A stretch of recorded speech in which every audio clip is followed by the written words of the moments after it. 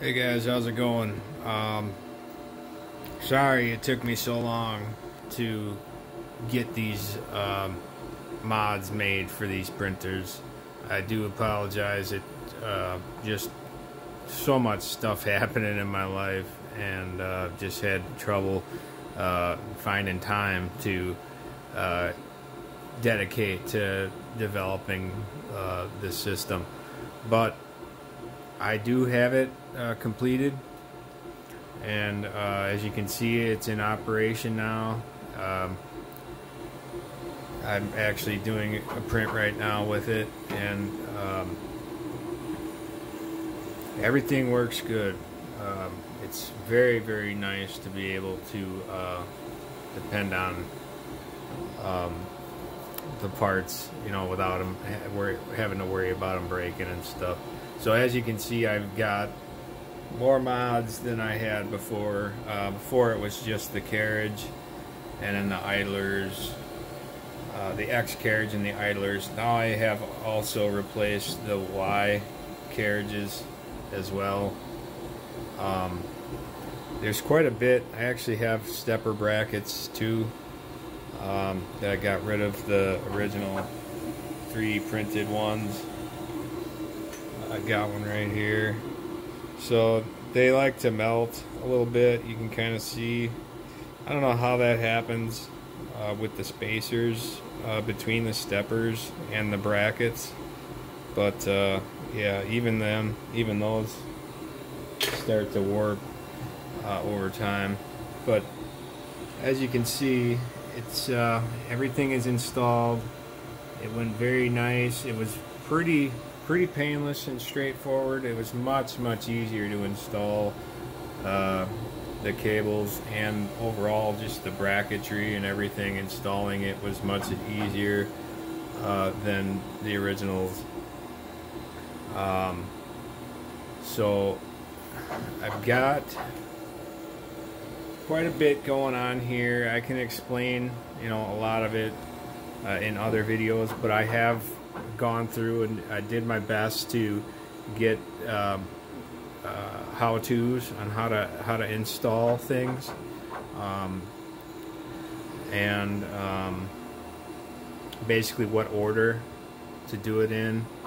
And you know, there's quite a bit of other tutorials for calibrating and things like that, but I just wanted to let you guys know I have the kit done. You can see the idlers in the back there. They're really nice to be able to come in from the side with the cables. I'm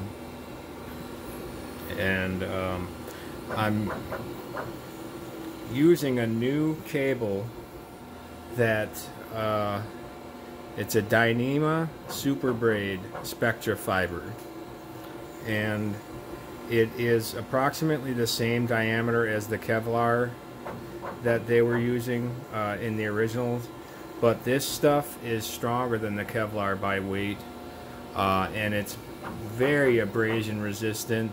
I believe it's actually Teflon impregnated as well, so it really resists abrasion quite a bit. You do want to make sure you're not rubbing anywhere with the cable, but even if you do, it's, like I said, it's very durable stuff. I haven't had any problems with it, and the stretch is so far been very minimal. There's naturally going to be a little bit, but I've only had to make one adjustment with my tensioners in the back so far, and it's holding, which is nice. The Kevlar one would go slack on me quite a bit, and then have to tension them up and stuff. But yeah, so I have a new bracket here for positioning the Y limit switch. It basically just moves it over to the other side, and that's necessary because it has to act upon the Y carriage bracket there, and it doesn't. The original limit switch bracket doesn't hold it in a position where it's actually able to work with this with this mod, so that's needed. It's just one bolt, goes down and bolts where the original one was, and then there's two M2 screws that go through and hold the switch on, and then you just simply move the wires over to that side of it. And then there's limit switch stop here for the X, and then there's the limit switch bracket for that. So this particular kit is can be used with the F-400, the F-410, which is what this is. I have an F-400 right here. This I'm leaving stock just because it's pretty new and I'm not going to dig into it. I want to have something to verify against and for comparisons. So I'm keeping the original bracketry on this one. So that's what the original brackets look like. So I'm keeping that stock, and then I have another F-410 over here that's partially modded. It's not fully modded like this one is. So I have a couple other machines to test against. So there is some different components needed for each model. I do have, so here is one of the Y-axis brackets. This is what they look like, just the plate.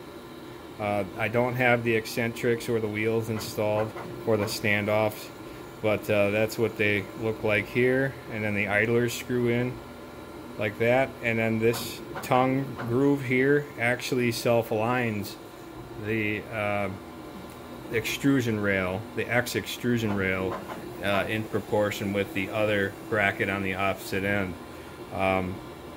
So I have a how-to video that I will be sharing if people are interested in these kits. But this bracket here would go where that one is right there, so you can see it's a slightly different shape. So this one is made to hold a limit switch on the actual Y carriage for the 306 model. And then basically the switch, instead of it being there, it would be on this carriage, and the arm that switch mounts to right there will actually be the actuator, so it'll actuate against that bracket. And then the F-400 has a another bracket too that looks like this. Let me just show it to you. It's a simple little bracket here. So this is the other bracket that bolts to. So here's another carriage for the X. So I just have it loose without the wheels and standoffs and eccentrics on it. But basically this bracket for the F-400, you take your IR board and it screws on to this, and then the board and this bracket screw on to here.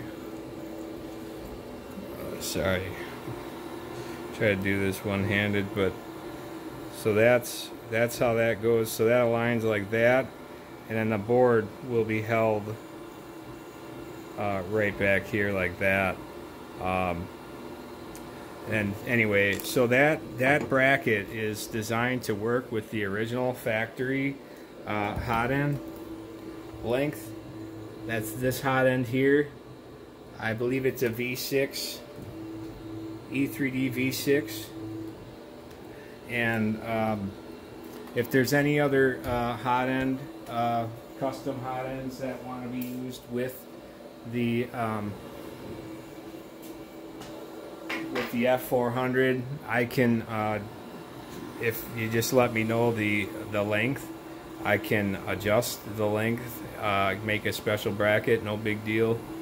But anyway, I just wanted to let y'all know that I have everything developed, prototyped, tested, and in use and ready to offer these to anybody who's interested in them. So anybody who is, just send me a message if you're on Facebook or YouTube or wherever you're at. If you see this video, you can just reach out to me through the media platform that you discovered me on. Find me on YouTube. Not too hard to find. I've got a bunch more videos coming, tutorials and how-tos for calibrating. I pretty much know these machines inside and out. I've rebuilt this entire thing. I've refurbished it from scratch pretty much. I tore everything apart and did everything all over again. So if you guys have any questions at all, you know, I'll do my best. I don't claim to know every single thing there is to know about these things, but hardware wise, you know, I know quite a bit about them, and I'll do my best to try to help you in any way I can. Anybody who gets these kits from me, if there's any incompatibility issues or anything like that, I'm not leaving you high and dry. I'm gonna take care of you, you know. We'll make it work. These are all made right here in the United States by me with my machines. And so yeah, again, I do apologize for the delay. I've left a couple people hanging. So sorry about that. But anyway, just they're ready to go. And just like I said, send me a PM if you want to get one of these kits shipped out to you, or a partial kit. I can, you know, hook you up with the Y-axis upgrades, and or you can get just the X carriage if you want. That is actually compatible with the original stock carriages. So this is one of the Y carriages. So that's basically what this one down here, that's what that replaces. So so I've got universal parts too, so you can get stuff at your own leisure pretty much. You know, wheels, if they wear out, you can get those pretty much anywhere. But I have gone out of my way to seek out a source for some of the best wheels that you can get. These wheels that I use are perfectly concentric. They are not injection molded. They are machined, and they're not cheap. I get the good stuff. I know it's a pretty critical thing to have perfectly concentric wheels. And not only that, but these wheels are double bearinged. Each wheel has two bearings serving the same function as one of these.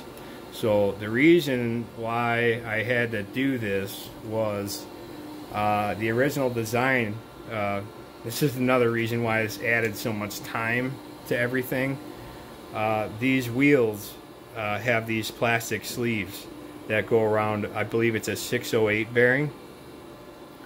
Fusion 3 refused to sell me the quantities I needed to make these kits and offer them to you guys. And they actually almost didn't want to sell me any for my machines. And I didn't like being in that position at all, being at the mercy of proprietary parts from Fusion 3. So that's when I went to the drawing board again and redesigned everything around these wheels.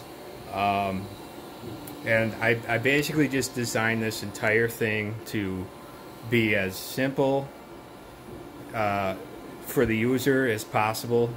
For installations, if you have cable breaks or anything like that,